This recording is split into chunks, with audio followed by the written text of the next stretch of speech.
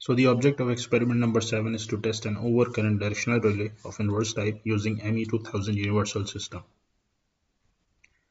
So shown here is the ME2000 Universal Test System. Looking into the panels, we can see that there are certain inputs and outputs that this test system employs. So on the leftmost side of this panel is a terminal to provide DC output, because some relays operate on DC sources. Then moving on the right side, we see that there is a panel to provide voltage output. In fact, this is used to test voltage relays. And then on the right side to the voltage output is the current output, which is employed to test the current relays. Then further moving, we have binary output, which is provided to relays which employ binary signals for certain operations. Then we have binary input. So these are the terminals where the signals from the relay are sensed. So when the relay trips, it sends a signal in the form of binary to these terminals. So the output from the relay will be connected to binary input. Then we have the display here, and on the right side of the display we have input panel. So from using this panel, we'll be providing inputs. We'll be programming the testing system in order to test a relay under consideration. Then below this input panel, we have a socket for connecting computer. And in fact, this universal test system can be programmed using a computer. So shown over is on the left side is the front view of the relay under test, which has time setting and plug setting. So if you look into the plug setting display, so you'll see that there are settings from 0.5, 0.75, 1, 1.25, 1.5, 1.75 to 2 amperes of plug setting. Then above this is plug setting multiplier, which shows the corresponding digit that is required to be multiplied. Then on the right side is the back view of the relay, which shows the terminals that are provided in order to connect with the testing system. So we have terminals 1, 2, 3, 4, 5, 6, 7, 8, 9, 10. So there are 10 terminals in order to connect with the required operating system. So shown here is the operation, how the relay operates and trips.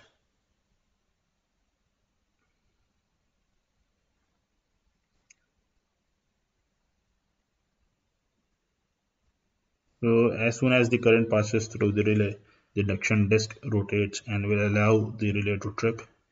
So there is a slight malfunctioning of the flag, which can be seen that the flag is not working.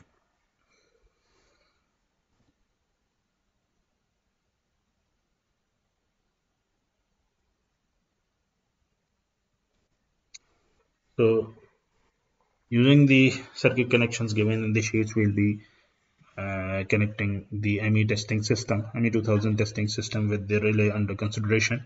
So in fact, the relay that we are going to test does not require any type of DC supply for its operation. So for its operation, it will be drawing current from the current that flows through the relay, and thus we will be having connection to the relays using only the two panels, the current output, and from that relay will be providing an input to the testing system through binary input.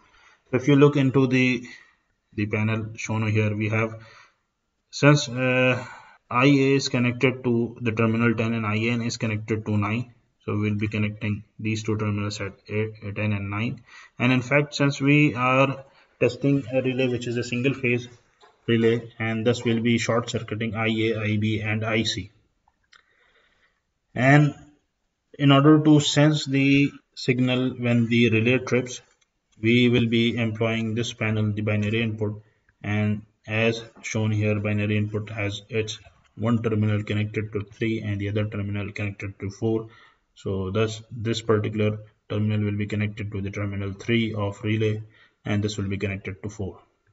So one thing that I missed in the ME testing system is that the voltage output and current output has have three terminals in order to test. For example, in case of voltage output, we'll be testing three-phase voltages VA, VB, VC.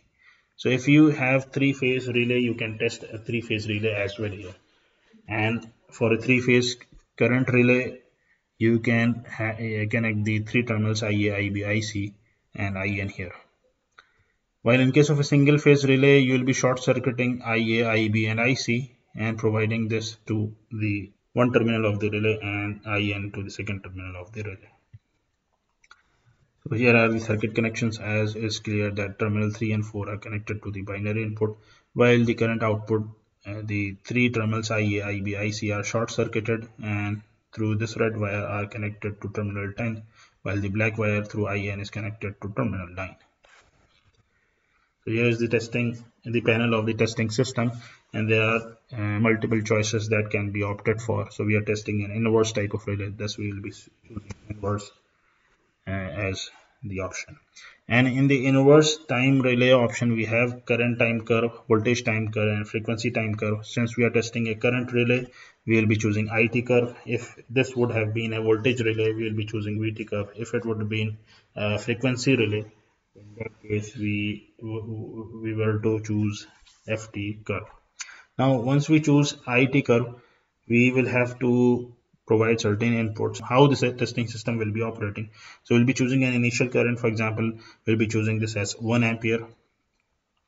So we'll start with a current of 1 ampere and provide this to the relay, and we'll be then choosing the I end, which means the maximum current that the relay will be provided with, and this will be chosen as 8. And I step means that the difference in the subsequent step, and that would be chosen as 1 ampere. So we'll be moving as 1 2 3 4 5 up till 8, and the maximum fault in seconds. So this is the time that we will allow the relay to sense the fault. So if the time goes beyond 10 seconds, then the relay will not be sensing the or will not be tripping.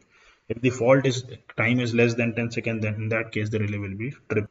And we'll wait for certain time for around 10 seconds for each of these steps to be tested on relay.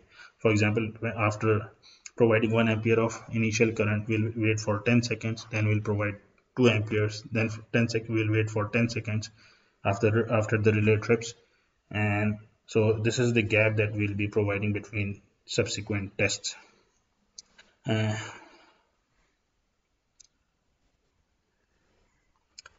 one thing more is that while the voltage relays are used to detect rapid increase in voltages due to generator failure, if you are going to use over voltage relays, while for under voltage relays are used in places where low voltages, which are for example caused by power interruptions or short circuits, are employed. While frequency relays are employed at places where you'll have to shed the loads whenever there is system frequency that falls to a level to a low level, such as to threaten the stability of the power system.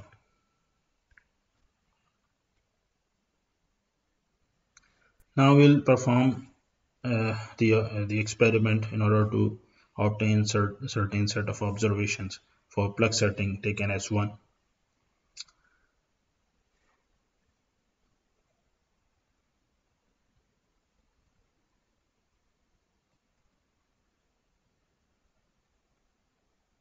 So you can see that the disk is rotating now.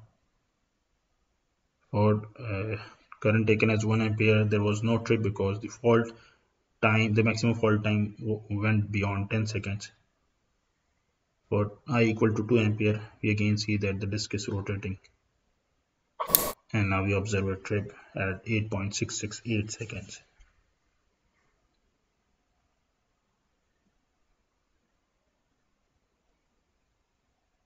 Then for I equal to 3 ampere, we again see that the disk is rotating and a trip at 6.038 seconds.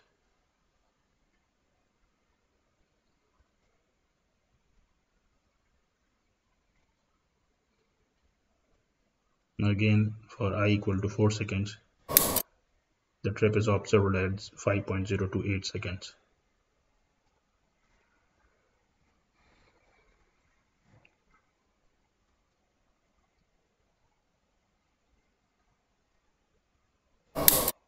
At I equal to 5 amperes, we have a trip at 4.47 seconds.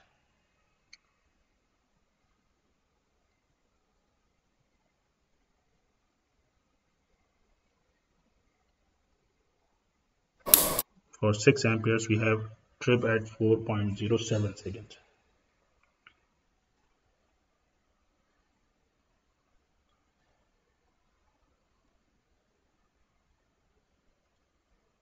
And for I equal to 7 amperes, we have trip of relay at 3.768 seconds. In fact, 7 amperes is the maximum current, the rated current of the relay. And now, if we go beyond 8 amperes, we see that IC gets overloaded. So it's written over here. So 8 ampere is the current where the relay overloads and there was a sound of beep heard, and the time that it shows is not correct now because the relay in fact should have been operated at current less than or equal to 7 amperes, and thus the reading corresponding to 8 ampere is incorrect shown over here. So you'll simply write overload in place of 4.27. Similarly, we can observe another set of readings by choosing the plug setting at 0.75. So now what we are going to do is we are going to provide current from 1 to with a difference of 0.5 amperes starting from 1 ampere, and the maximum current that the relay can tolerate at plug setting 0.75 is 3 ampere. So for 1 ampere we have no trip because the trip took place for time greater than 10 seconds.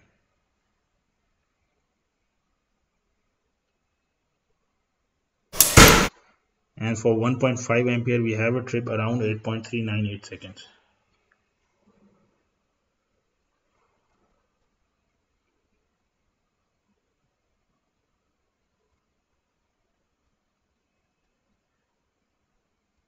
For 2 ampere we have a trip at 6.8 seconds.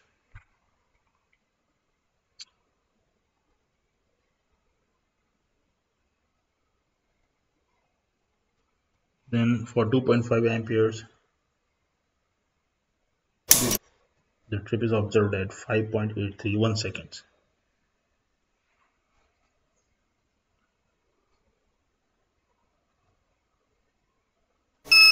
And for 3 ampere we see that the relay is overload. So we will be simply writing in place of 3 amperes overload. Now you will have to make report including the following questions.